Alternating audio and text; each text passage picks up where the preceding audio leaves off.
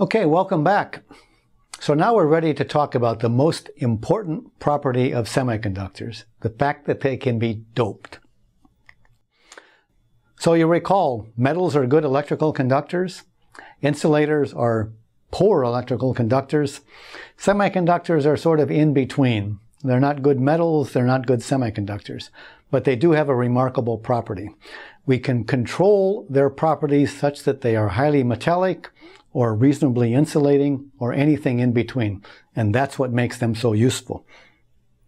Now, early on, people avoided semiconductors because early work in semiconductors were with materials that had unknown concentrations of defects in them that were producing all kinds of effects that made it very difficult to understand what was going on and very difficult to reproduce any experiment. Things have changed, and we are now able to grow very high purity silicon and reproducibly introduce dopants or defects that we intentionally put in to change the electronic properties in specific ways, and that's what makes them useful. That's how we make devices. So let's talk about how this works. This is our cartoon of the silicon or semiconductor lattice again.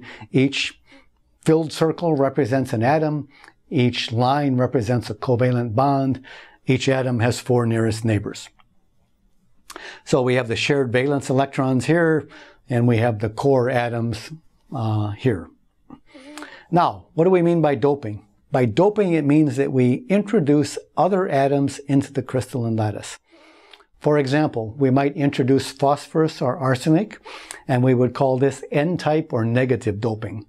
I'll explain in just a minute what we mean by that. Or we might introduce an atom like gallium or boron, and we would call that P-type or positive doping, and I'll explain that in a minute also. So to understand how this works, we go back to our periodic table. Remember, let's talk about a common semiconductor like silicon. If we look at silicon, it's got 4 valence electrons. We will find that the N-type dopants come from column 5, right? Column 5 has 5 valence electrons. The P-type dopants come from column 3. Column 3 has 3 valence electrons. So if we look at column 5, we can see atoms like arsenic, phosphorus. These are N-type dopants. If we look at column 3, we can see atoms like boron, aluminum, gallium. These are P-type dopants. So how does this all work? Well, let's look at N-type doping first. Let's say that we are able to replace one of the silicon atoms in the lattice with an atom from column 5, phosphorus or arsenic. Well, column 5 has 5 valence electrons, so it's no problem sharing 4 of those with the 4 nearest neighbors and satisfying those covalent bonds. But there is 1 electron left over. And that 1 electron now it turns out to be very weakly bound to the phosphorus or arsenic atom. The binding energy is 1/10 of an electron volt or less. So it's weakly bound. It's very easy at room temperature to break the thermal energy and break that bond, and that produces an electron that can wander around in the crystal lattice. After we've broken that bond, remember, we needed that 5th electron to make the phosphorus atom neutral. We had an equal number of electrons and positively charged protons in the nucleus, and all of the net charge then added up to 0. Now that we've broken the bond and the electron is free to wander away throughout the silicon lattice, the phosphorus atom is ionized. It's left with a net positive charge. We would call this an ionized donor. Now, if the concentration of the phosphorus atoms, I'll label the concentration as ND, the number of atoms per cubic centimeter. What's going to be important, though, is the number that are ionized. I'll label that as ND+, because an ionized donor has a positive charge. Ionized donors have donated an electron to the conduction band and achieved the doping that we're after. Now, if I look at the concentration of electrons in the conduction band, there are some intrinsic carriers there that were before we did this, 1 × 10⁻⁻ per cubic centimeter. Typical doping concentrations overwhelm those intrinsic carriers so that the concentration of electrons in the conduction band is equal to the concentration of ionized donors. It's equal to the number of phosphorus atoms that have donated their atoms to the conduction band. That's the principle of doping. Now, just a reminder once again to be careful about units. We always quote these concentrations per cubic centimeter.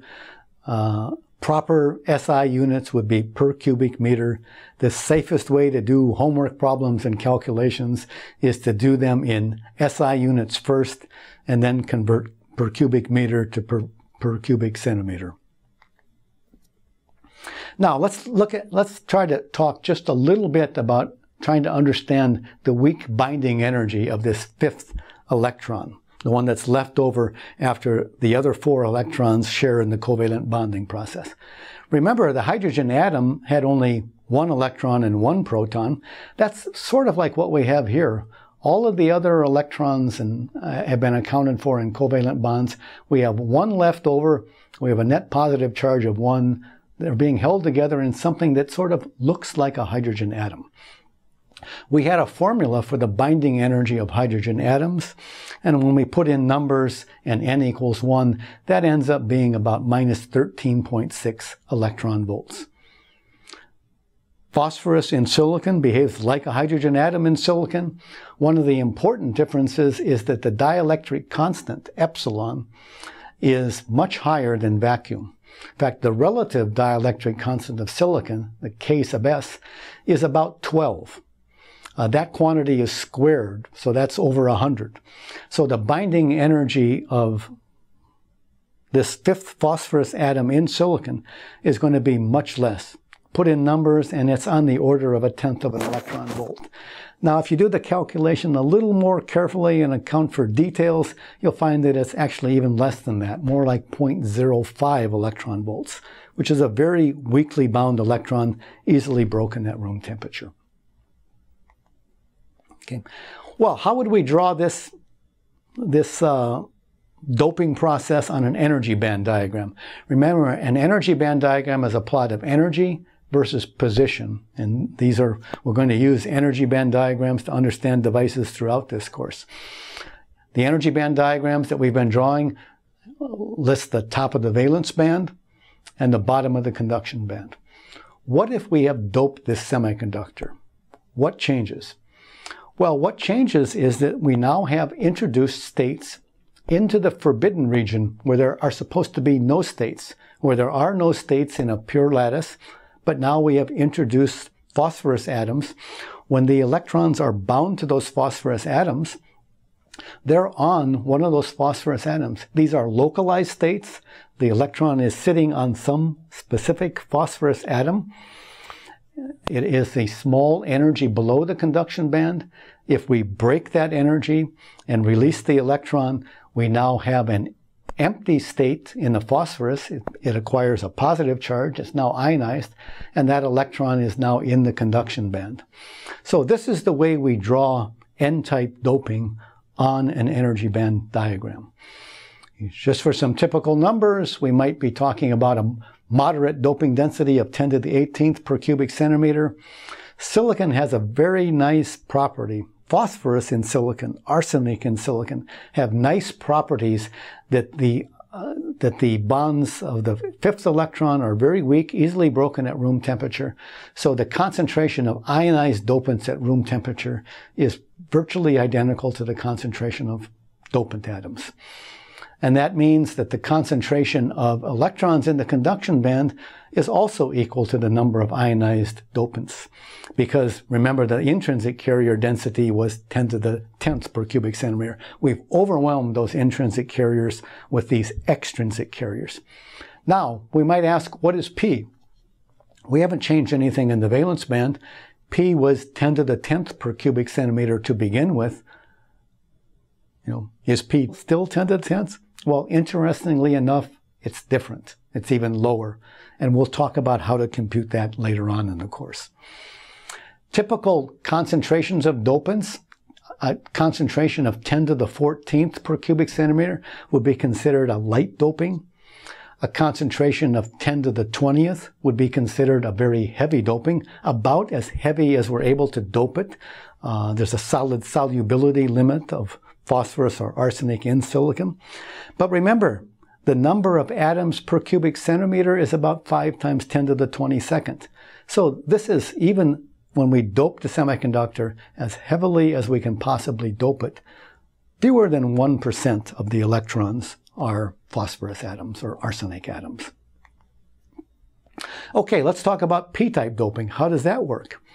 If we replace one of the silicon atoms with an atom from column 3, we don't have enough electrons to share with the 4 nearest neighbors and make covalent bonds. One of those bonds is missing. We've got a hole in one of those bonds. So when we've done that, we have introduced a hole into the semiconductor lattice, but that hole is sitting at that specific boron atom. Now, when an adjacent electron hops in and fills up that hole, the boron atom now acquires a negatively charged. It's ionized. It was perfectly neutral when it had its 3 atoms, its 3 electrons, its 3 valence electrons. Now it's got 4 valence electrons. Now it acquires a negative charge. But this hole now is free to hop around and move throughout the silicon lattice. So ionized acceptors lead to concentrations of holes. Same notation. N sub A will be the concentration of acceptor atoms, boron or gallium or whatever. N sub A minus will be the number that have been ionized, that have acquired an extra electron and have created a hole and is now free to move about the silicon lattice. And the number of holes is going to be very nearly equal to the number of ionized acceptors, because we're going to overwhelm the intrinsic carrier concentration. We can draw p-type doping on an energy band diagram as also it works this way. Here's the valence band, here's the conduction band. In order for an electron to hop from a covalent bond to fill up one of the missing bonds in the boron atom, it takes a little bit of energy. So that energy is a little bit above the top of the valence band. When the boron goes in, it's electrically neutral. There's a missing electron there in the bonding with its 4 nearest neighbors. When an electron from the conduction band hops up and occupies that site and fills the covalent bond, it's left behind a hole in the valence band. Okay. Again, we could ask ourselves, what have we done to the electron concentration in the conduction band? It turns out that we've actually lowered the electron concentration from its 10 to the 10th number before we put the doping in. We'll discuss why that occurs later on. The concentration of p-type dopants, again, a similar range. We're able to dope. A light doping would be about 10 to the 14th per cubic centimeter. A heavy doping, as heavy as we could possibly do, would be about 10 to the 20th per cubic centimeter. Now, I'll just mention, one of the nice things about silicon is that we have nice dopants. Dopants that are fully ionized at room temperature.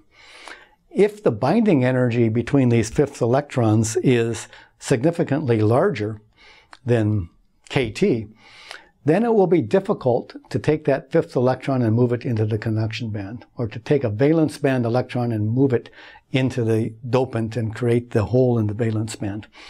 In that case, we call these deep because they're energetically deep.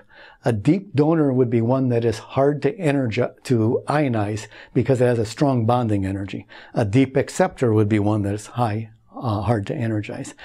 Many semiconductors have this property that their dopants are a little deeper than they are in silicon, so that the dopants are not fully ionized at room temperature. For silicon, life is simple, and for the rest of the course, we'll be focusing on this simple case that applies to silicon devices. On the other hand, we would call the dopants in silicon shallow. They're energetically shallow. There's a very small energy difference that it takes to release that 5th electron and put it in the conduction band. Okay, let's make things a little more complicated. Let's take a semiconductor like gallium arsenide, and let's put silicon in gallium arsenide.